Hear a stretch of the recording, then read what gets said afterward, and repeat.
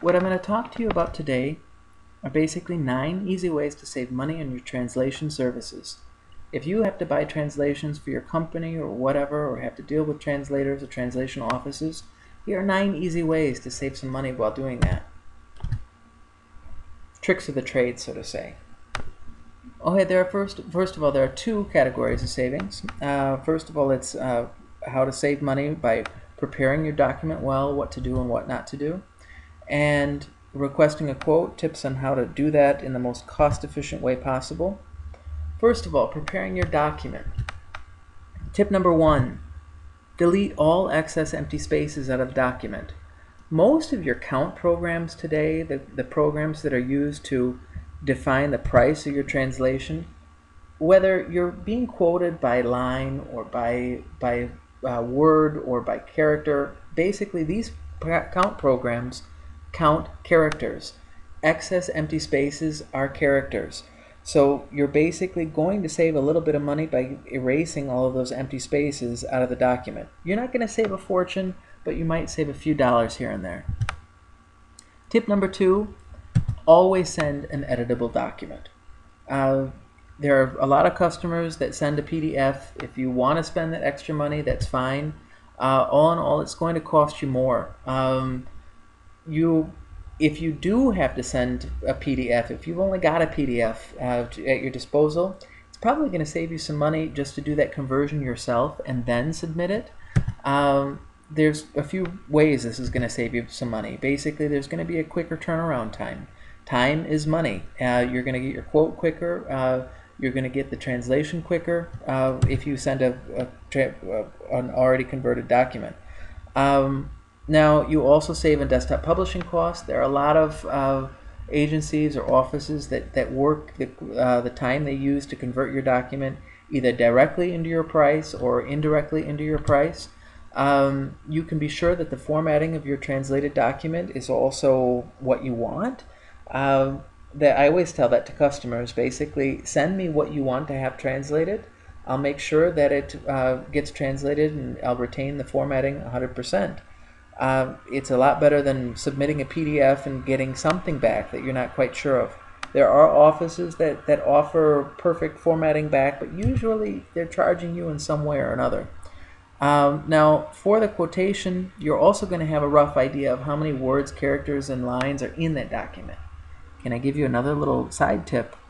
When you make a conversion, there are usually going to be a lot of excess, empty, redundant spaces, which we talked about in the previous tip. You want to try to get rid of those, and you'll save some money. Now, requesting a quote. How often I have heard this sentence. How much would it cost to translate this document into French, German, Spanish, for example? I need the translation as soon as possible. It's urgent. It always is. Tip number 3. Send your request over CC. Now this might seem weird, but if you do that, if you send it over CC and the recipient gets the mail and they're like one of the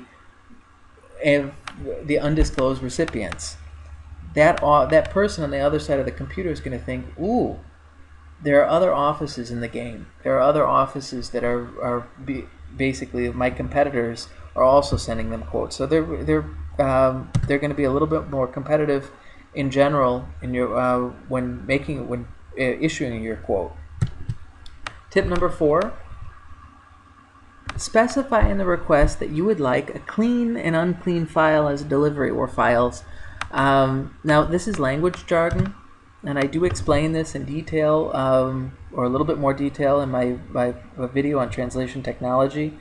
But even if you don't know what that is, just by saying that phrase, you're going to give the person who is doing your quote the impression that you know translation and you know the translation industry. You're probably going to get a discount if there are words or phrases or segments in that document that repeat, because as I explained in my other video, you can definitely, if there's repetition in a document, you can definitely save some money. You're going to save money on your future translations as well, because the person on the other side of that computer doing your quote is going to also think that you're familiar with translation memory, and they're going to most likely introduce that to you and explain to you that they do keep a translation memory for all of your translations to save money in the future. Now, the vendor is also going to be very honest with you when counting the document.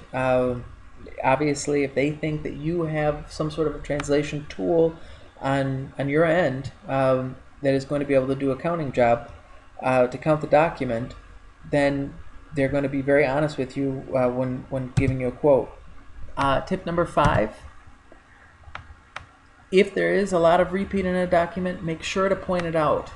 Now, I'm not saying that you have to analyze the document, but if it's obvious that sentences or various words repeat several times, make sure you point it out. If there's repetition in a document, the agency sees that as a percentage anyway when they do an analysis. They're going to see, for example, there's 30% repetition in this document. If there is 30% repetition in the document, you probably have a good chance of getting a 15 to a 30% discount depending on how competitive that translation office is. An agency normally only pays their translators very little, if at all, for this repetition. I feel it's actually good to pay a translator a certain amount because it still has to be proofread. But all in all, an agency would, if it's 100% repetition, agencies are barely going to pay for that. Tip number 6, are there a lot of numbers in your document? If there are, then ask for a discount.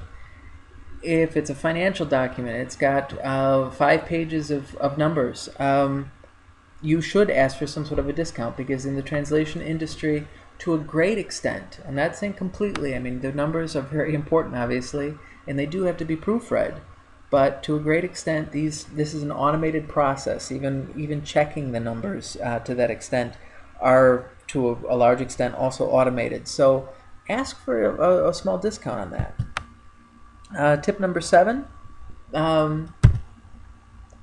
set a budget and say that you have a tight budget. You're not, obviously, depending on how expensive the translation agency or the translation office is, they're either going to accept it or not. But they'll most likely give you a quote and quote you the lowest amount possible. They are human beings, and being human beings, they're also logical beings. And they're going to see, hey, that person wants to try to save some money. Let's do a good job on this quote to see if I can win his business. Tip number 8. If a translation is not urgent, don't make it urgent. It's only going to cost money. Translation offices often hear, I mean, they hear it every day. It's urgent. I need 10,000 words by tomorrow. It happens almost at every request. And there have even been some times where I get customers to say, it's urgent. When does it have to be done? Sometime next week. Here's my tip. Just say that you need the document by a certain deadline and that you need a quote by a certain deadline. Yeah, and just basically work with that. Pure logic, which quote will be more cost effective? The one that was done in 10 minutes or the one that took an hour? Obviously, if they took an hour, 2 hours, even a half a day to do your quote, it's going to be more cost efficient than if they just spit it out. The same goes for translation, by the way. Any good thing takes time. If you always leave as much time as possible for your translation, it's not an automated job. It takes time. Tip number 9, make sure that you know what your expectations are and make sure that those are known. And also make sure that the purpose of the document is clear.